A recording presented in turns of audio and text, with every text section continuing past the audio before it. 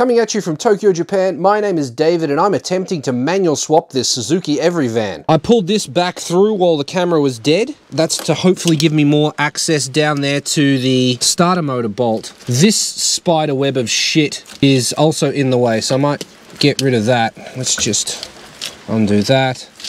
This was me, I think, because it was all hacked up from previous owner.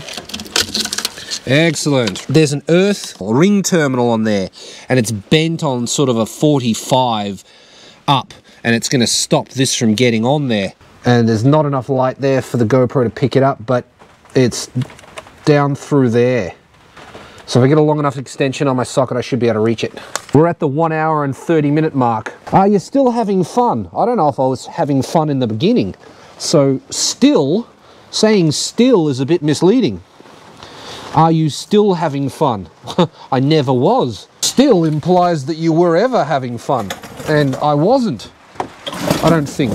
I don't really know why I'm doing this. I think just because I think, one, I think manual will be better, and two, I want to know what it's like. As I was saying last night, the automatic's not that bad. Like, I'm sure if you drive it, you're going to disagree with me, but I didn't think acceleration was that bad. Oh, I'm rolling away. Dangers of working on a hill. All right, all of the extensions.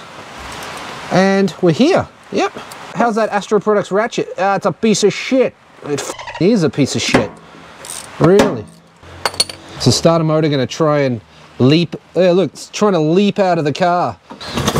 Previous encounters of starter motors were like they stuck there with some kind of flange and you had to sort of not fight with them, but they weren't trying to fall out constantly.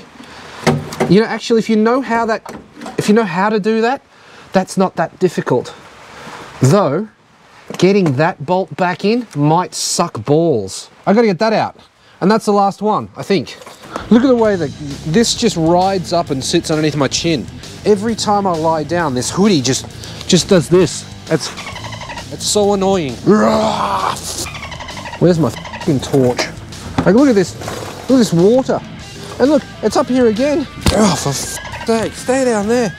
This water just coming in, and then we're just gonna curve over there and go under the car.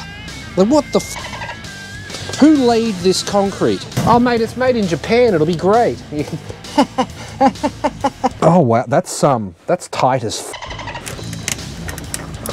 You mother f***. The bastard that did this up. Yeah, the bastard that did this up. This is supposed to be like, I think 25 Newton meters or something, or 50 maybe, I can't remember. The guy that did this up, wow, what a piece of work. There we go. I put anti-seize on it and then did it up to 7 million Newton meters of torque. The thing that I've just noticed, this sketchy backyard turbo shit is actually going to get in the way. I don't think I'm going to be able to get the box out past this. I might have to take the wastegate off. Look how close this is.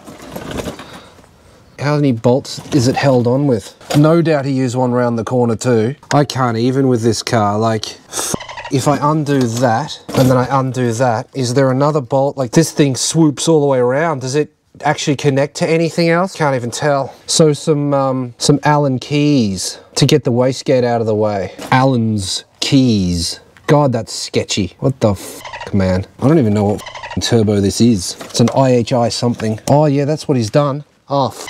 Okay, so yeah, we're screwed. We're f***ed. We're absolutely f***ed. You can see under there, you see that bolt? There's no way to get that out. That's not coming out. So you have to drop the turbo to get the gearbox out because of this mother. I don't know what to do here. I'm gonna need a minute.